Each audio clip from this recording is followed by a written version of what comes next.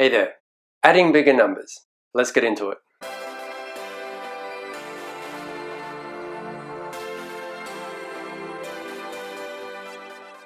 Straight into an example.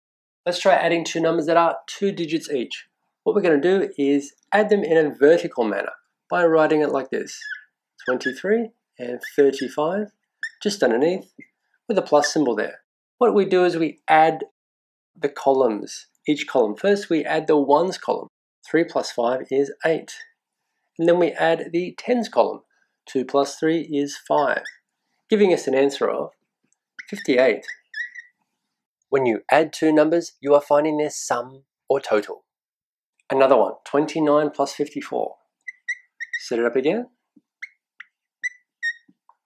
Okay, align the units, align the ones of the units and align the tens. This time, 9 plus 4. 9 plus 4 is bigger than 10, it's 13. So what we do is the 3 in 13 belongs in the ones column and the 10 in 13 belongs in the tens.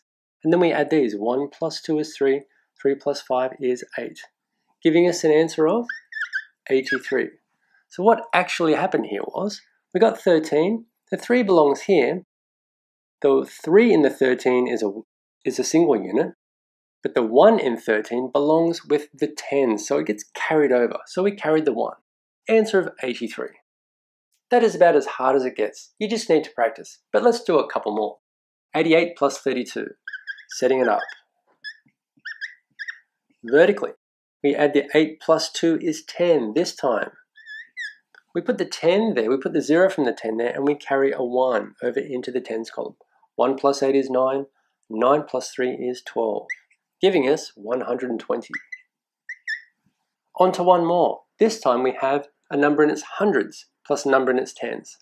Adding them vertically, 527 plus 91. Again, we need to align them correctly vertically. So the ones are aligned, the tens are aligned, and the hundreds are aligned. But the 91 doesn't have any hundreds, so that just stays blank. Here we go. 7 plus 1 is 8.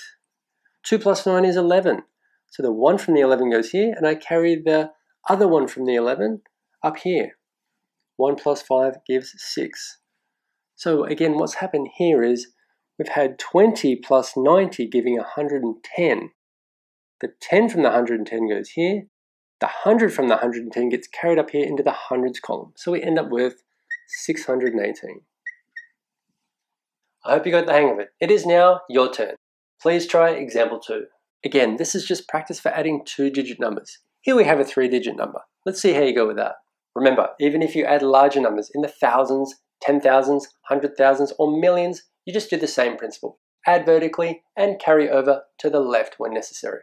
You can easily use a calculator to get these answers or simply go online, but doing it on paper using your own mind and being honest with yourself is the key to success. Share your answers in the comments, and thanks for watching.